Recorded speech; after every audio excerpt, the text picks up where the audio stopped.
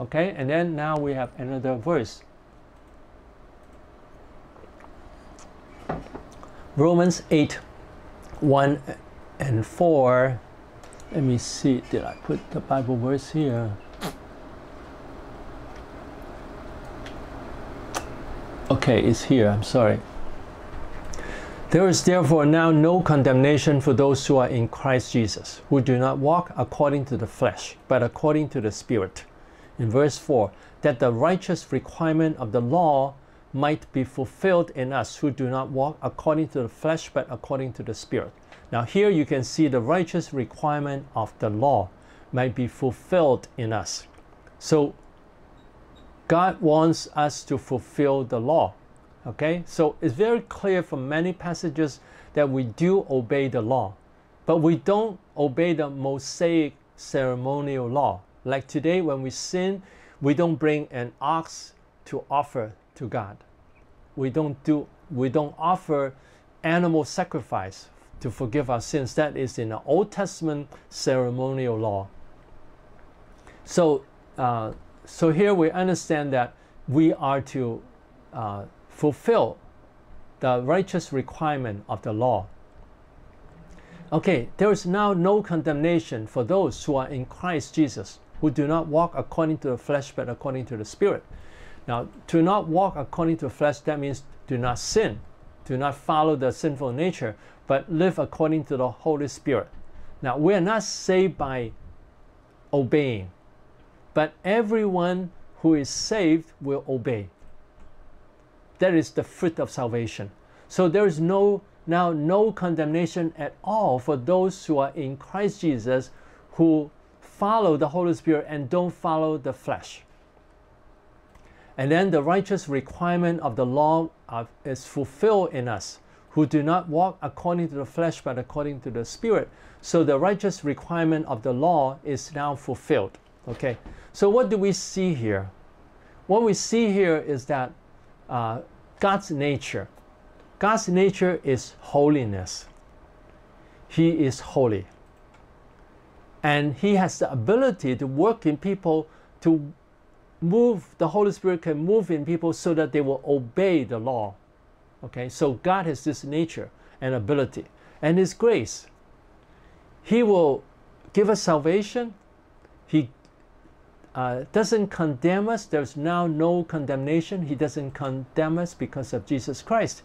Jesus has died for us. So for everyone who trusts in Jesus, there is no condemnation. And these people also will walk according to the Spirit, not according to the flesh. So these people would follow God's way. So God's work is that He will change these people. He gives salvation to these people, and He will help these people to obey the Holy Spirit.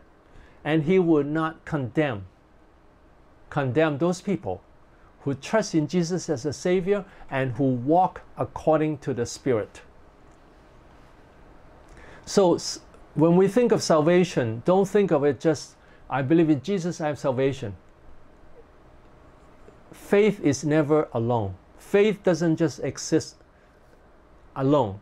It will exist together with good works. It will change, and then we'll follow the work of the Holy Spirit. So the Holy Spirit will guide us, will change us so that we'll obey Him.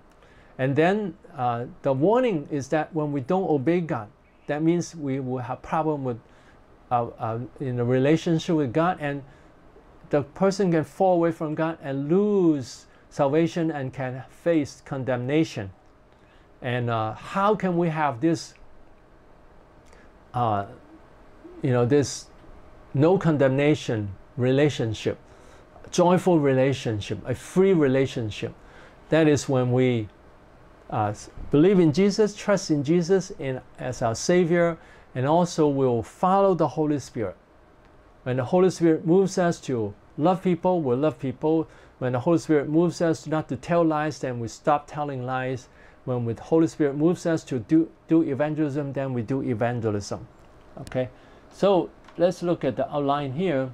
Grace. God is a forgiving God. Because Jesus has paid the price for all sins. He has paid the price. God has total forgiveness for those in Jesus. And people in Jesus would walk according to the Spirit. So because Jesus has paid the price, so now we have total forgiveness. And then people in Jesus, God will work in them so that they will walk according to the Spirit. The Holy Spirit will work in their lives. And the Holy Spirit guides all born-again Christians to live in godly ways. Those who follow the Holy Spirit will have no condemnation. So the Holy Spirit will guide us so that we'll live our life in godly ways, and there will be no condemnation for us. And then why many Christians follow the flesh? Because they get used to staying in the flesh, and when they are converted, they don't follow God totally. They don't give up the worldly way. And the destructiveness when people follow the flesh, that there is always consequence. So we can tell people, but we don't want to just tell people the warning. We tell people the warning, yes, sin no more, lest the worst thing will happen to you. So terrible things can happen to people when people sin. So we need to tell people that when they sow to the flesh, they will reap destruction. There will be destruction to their life, to their marriage, to their family, to their spiritual life, to their ministry, to everything. And how can we live in Jesus and walk according to the Spirit? That we see Jesus as He's so wonderful, we trust in Jesus' salvation, and then when the Holy Spirit moves us, we'll obey Him, and we can encourage ourselves and say, when I obey the Holy Spirit, God is very happy with me and He'll bless me. So I'm happy today that I have listened to the Holy Spirit and I forgave someone, and I was nice to someone. I tried to build a relationship with someone so that I can bring the gospel to them. So whatever we do, these things, that we follow the Holy Spirit, we are very thankful. And we pay attention to the work of the Holy Spirit in us. We pay attention to how the Holy Spirit is moving in my heart to change my life.